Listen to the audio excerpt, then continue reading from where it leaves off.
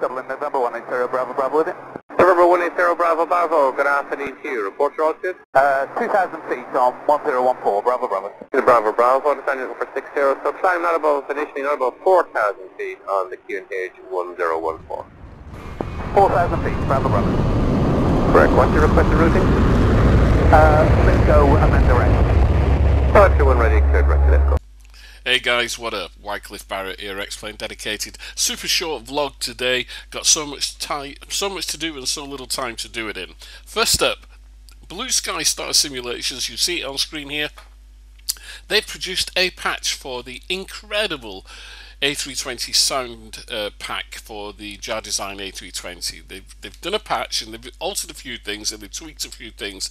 And what they've done is enhance this pack beyond imagination. Absolutely fantastic, and if you haven't already got it, then I suggest you buy it. You see the price there, it's $19, that's for the full pack, but if you're already a customer, you can download the patch for free, and you just click on the white bar underneath there, and it recognizes it's on your system, and it just downloads and installs everything. Absolutely superb. These guys at Blue Sky Star Simulations are really, really good, and this sound pack is one to have.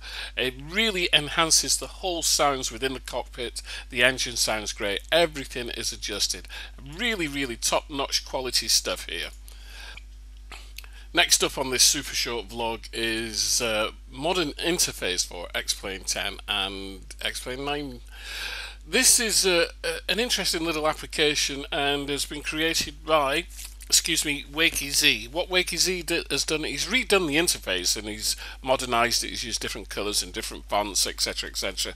It's a nice little application, but one word of caution: if you're going to use this, make sure that you make a backup of your present installation interface.png.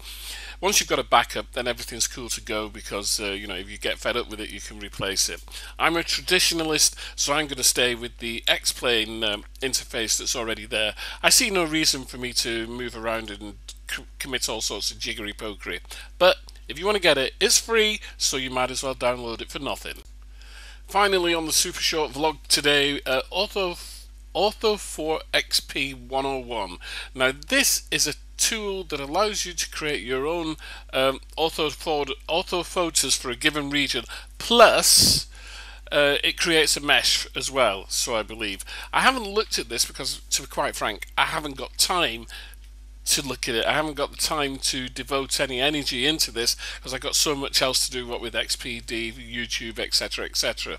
But Jason Rowe has done this, and he's actually created some ortho photos, and he's put some images up on X-Plane Dedicated, and it looks terrific. It really does look really, really good.